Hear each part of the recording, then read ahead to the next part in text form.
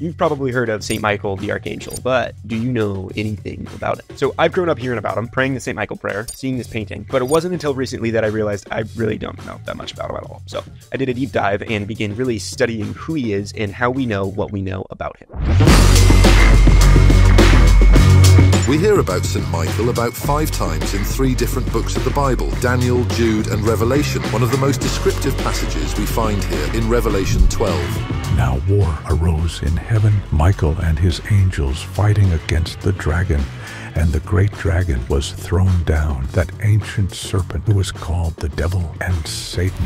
So as I continued down my St. Michael rabbit hole, I was met with the realization that it is so easy to forget that there is a very real spiritual war going on right now. It's biblical and I'm involved. The actions that I take have a spiritual effect on me and those around me and affect the spiritual battle that I can't see. And Jesus himself says that certain types of demons can only be driven out by prayer and fasting. So gentlemen, start your engine, because speaking of driving demons out, exorcist Father Carlos Martins is leading Exodus 90's St. Michael's Lent. This is an ancient tradition that St. Francis practiced. It's a 40-day journey of prayer and asceticism. It starts on August 15th and culminates on the feast day of St. Michael, who is described in the Bible as the commander of the angel army.